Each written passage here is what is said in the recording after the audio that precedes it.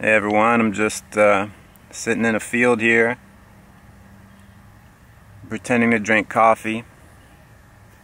You may have seen recently on your YouTube recommended videos, one called, what is it called? It's called How to Get Rid of Annoying Neighbors with a Crayon. And it's gone viral, man. Last time I checked it was like 1.6 million views. That's a lot. And the channel, Homesteading Off The Grid, it only had 2,000 subscribers when it posted that video. So how does a small YouTuber like that go viral? I think that with that video in particular, it's pretty clear why it happened. There's a few reasons that anyone could really duplicate, a few things that he did there. So that's what I want to talk about as I sit here in my field, looking at the trees, thinking about my beautiful bride and homesteading and stuff. So first of all, the title, How to Get Rid of an Annoying Neighbor with a Crayon. That title is very good. It starts off, how to get rid of an annoying neighbor. That's a problem that we all have dealt with, annoying neighbors, right? It hits a pain point. So immediately, as soon as you see it, you're like, okay, that's kind of interesting. And then it follows through with a crayon. And then you're like, whoa, what the heck? What's going on with this? How do I get rid of someone with a crayon? What does he do with the crayon? What does he do?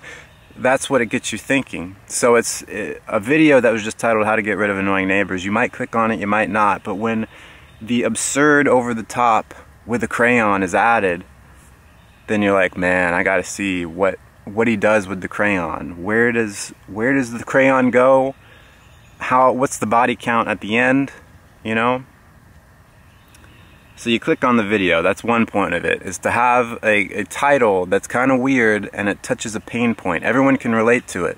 Homesteading Off The Grid, I have no interest in that kind of stuff, but the title of the video is relatable to pretty much anyone. So you click on the video, and the second thing you see is that it's 18 minutes long, which is pretty long for a YouTube video, and especially a viral video.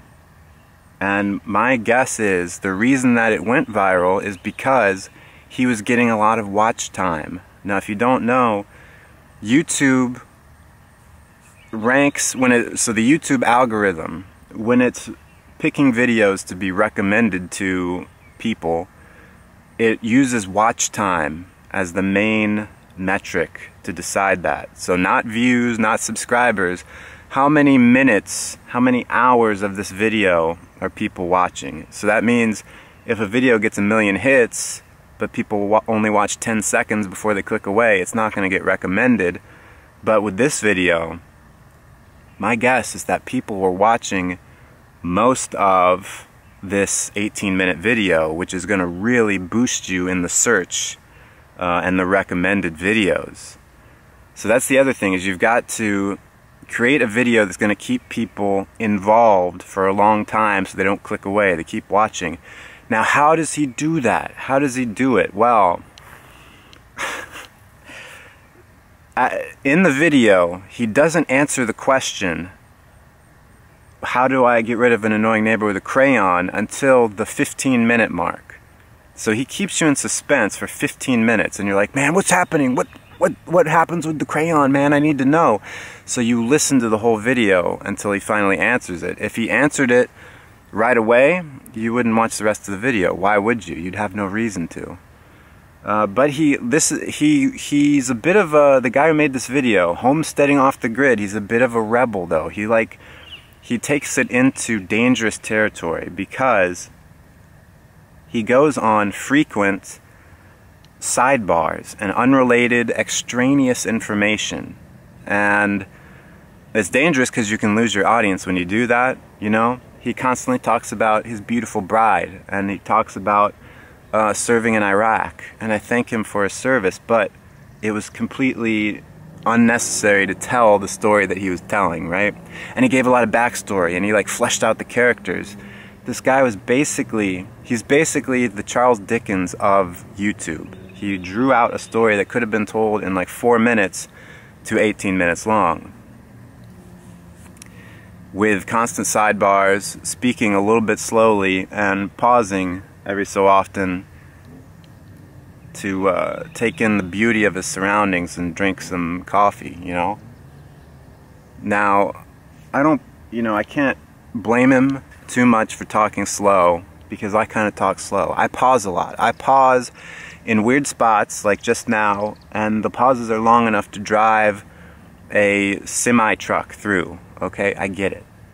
And with this guy, in this video, I put the speed to like 1.25, and it still sounded a little bit slow. So I actually forgot I had set the speed fast.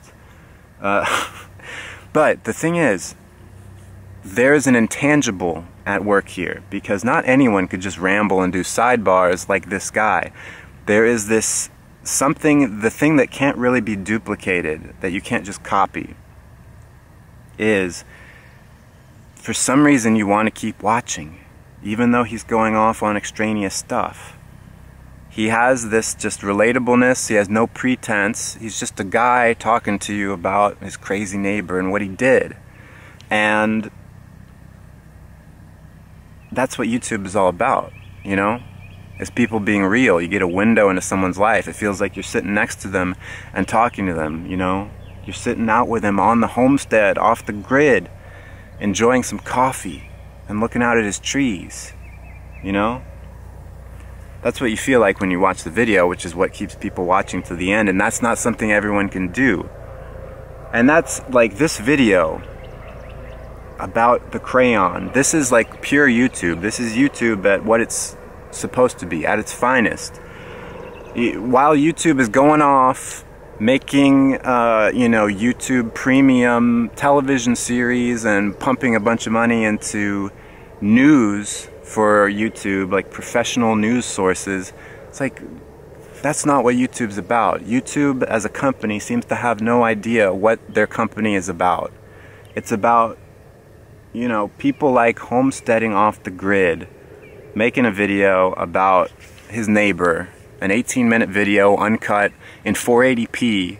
That's what it's about, you know? It's not about seeing a professionally done show.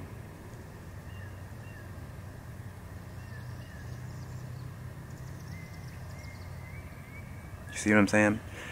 The spoiler alert, the story that he told was basically, he had a dog and he would leave the dog out in his yard when he left for the day, and when he came back, the dog was in the garage, pinned in the garage. So he put together in his mind that his neighbor was coming over and putting his dog in the garage. So what he did, this is ingenious, he wrote a sign in crayon and put it on the garage saying, "Hey neighbor," and he called him by name, "you're on CCTV," even though he didn't have any cameras, any security cameras. And after that day, his neighbor committed suicide. No, his neighbor never came back around. And that took me about 30 seconds, maybe if that, to tell that story. And it took him 15 minutes to tell that story. So I guess the takeaway is, be yourself in front of the camera and ramble for a while, get people to watch, but have a payoff, you know? What did he do with that crayon? Oh, it turns out he just wrote a sign.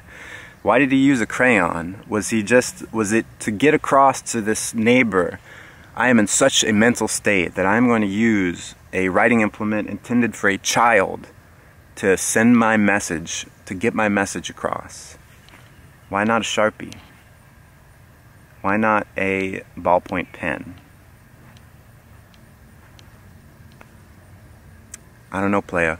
Anyway, I'm gonna just sit here, think about my beautiful bride and the time that I served in the Stormcloak army in Skyrim, and Oh, my coffee's gone. And look over here at the sun. Oh my gosh.